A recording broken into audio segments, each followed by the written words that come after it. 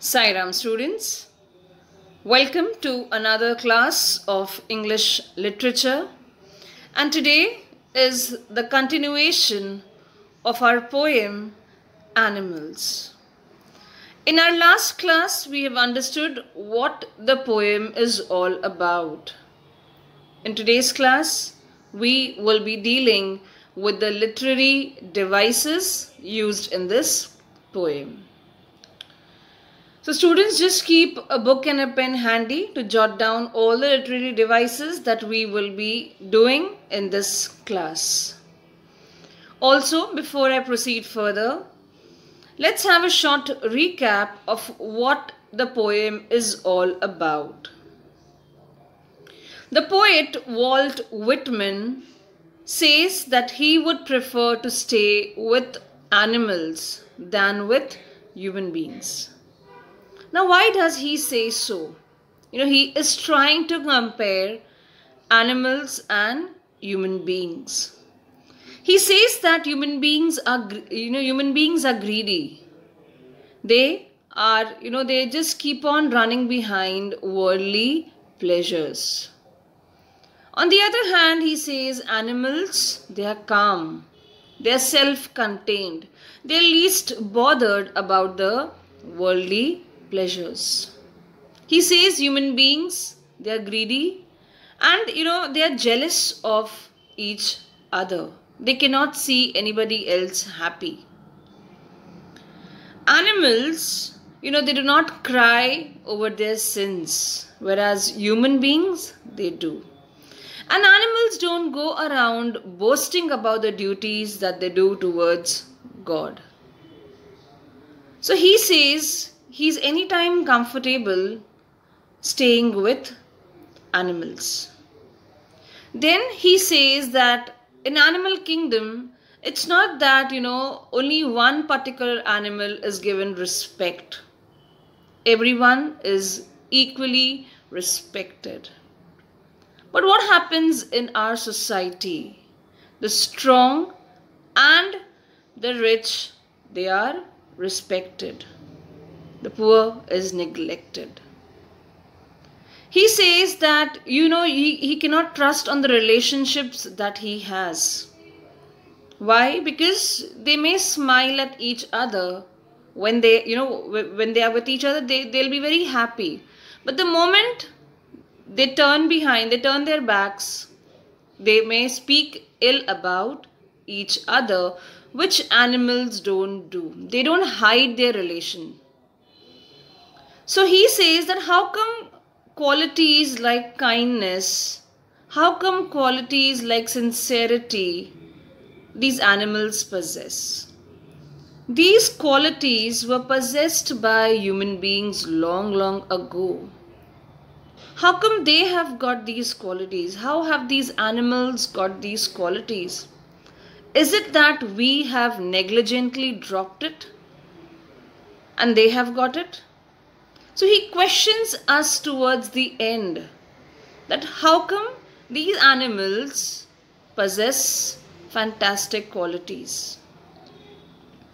So that's it with the poem, a short summary. Now we'll begin with the literary devices used in the poem. What are literary devices? They are basically the rhyme scheme and the figures of speech. So let's get started with the literary devices. What is the rhyme scheme used? If you remember, when I gave you a short introduction about Walt Whitman, I told you that he introduced a free verse kind of poem. So yes, even this poem is a free verse. There is no rhyme scheme followed in this particular poem. Moving ahead with the figures of speech, let us see, these are the first few lines. Let us see what are the figures of speech for these lines. Okay.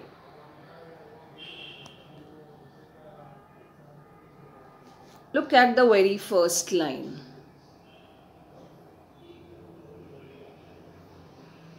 He says it is Assonance. Now what's an assonance, students? Assonance is the repetition of the sound of a vowel. So look here. I, live, again the sound of I, with, again the sound of I, and animals, again the sound of I. So that makes it an assonance. I hope students, all of you are jotting it down. This will definitely help you when you are answering your assignment, which will follow this video.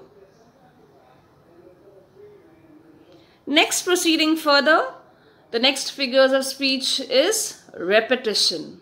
How repetition? Let us see. Look at this line again.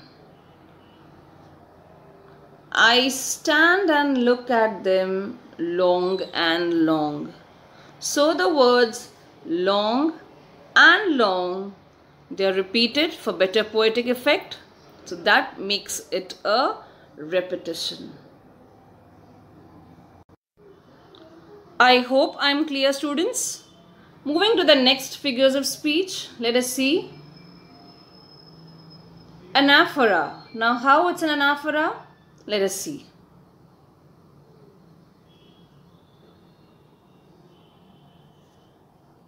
Look at these lines. I think I could turn and I stand and look at them long and long. So here it begins with I, again over here it begins with I. So when two sentences have similar beginning, such sentences, the figures of speech is anaphora. Clear? Proceeding further with the next figures of speech. Coming to this part of the poem, let us see what is the figure of speech used over here. Again, it's anaphora. Let us see how anaphora.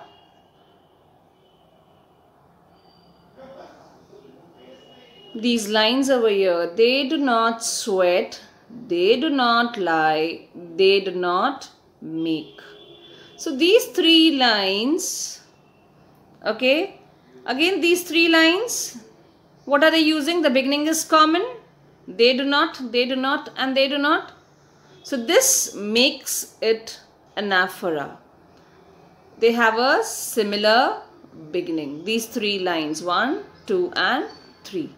It makes it anaphora. Clear? Proceeding further with the next figures of speech, let us see. It is metaphor. How? Okay. What does sweat and wine mean?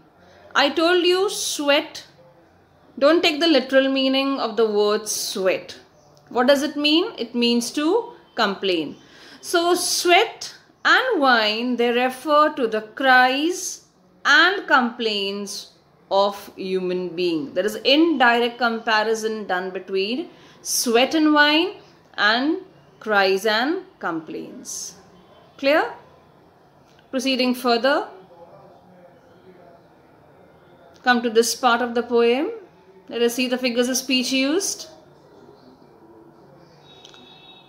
Okay.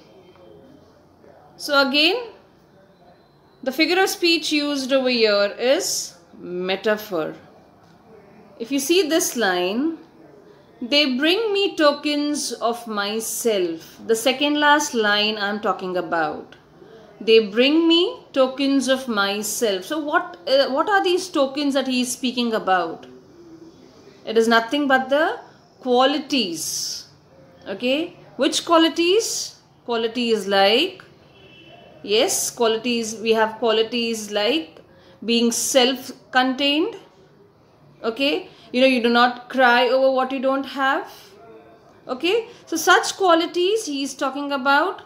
So these qualities are nothing but the tokens. So tokens and qualities, there is indirect comparison made.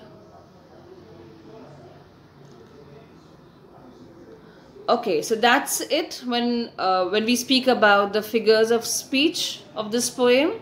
So what have we seen? There are various figures of speech used in this poem. To begin with, we had assonance. What is assonance? Assonance is the repetition of the vowel sound. Then we had repetition, wherein the words are repeated.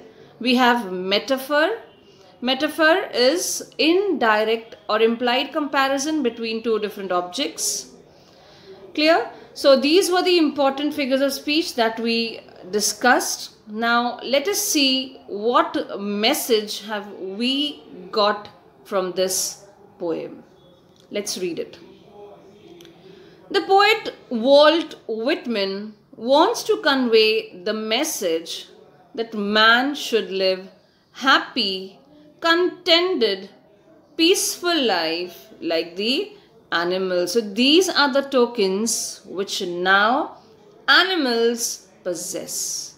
Okay, they are happy, they are contented, they are peaceful. They are leading a very peaceful life, which human beings don't do. Okay, so he says that even human beings should live a happy, contented and a peaceful life. He should not indulge in amassing wealth. Human beings should not run behind money. It will make him selfish, greedy, commit sins, repent for his behavior and follies and spend sleepless nights. So if you run behind money, money may make you do all wrong things. People may earn money doing all possible wrong things, which is incorrect, and then that human being is going to repent throughout his life. So he says one should not run behind money. Don't indulge in amassing wealth, because it may force you to commit various sins. Then the poet wants to live among the company of animals and experience life free of sins. The poet believes that long ago human beings possessed those qualities which have been left. So it's not that human beings never had these qualities. They always possessed these qualities, but that was long ago. Maybe he's talking about our ancestors. They possessed these qualities. Okay, but now present generation, we do not possess these qualities. We are not happy with what we have. We run behind money. Okay, there is more preference given to strong and rich person in the society. Poor are neglected. So he says that these qualities were possessed by human beings. Yes, but that happened long ago. The poem teaches us to learn from qualities of animals who live in peace and contentment. So he's saying that we should learn something from these animals. How happily they live, how contented they are. Okay, so this is the message that we get from our poem Animals. I hope students the poem is clear to all of you. Not only the explanation part but also the literary devices that we have used, and I also hope that you have written down these literary devices in your book. Moving ahead, let us see the value points that we come across in this poem. Yes, the poet feels comfortable with animals. He doesn't feel comfortable with human beings.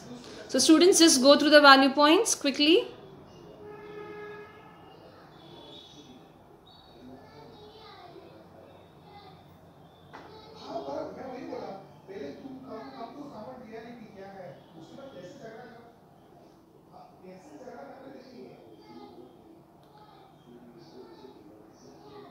So value points have given you again a short summary of what the poem is all about.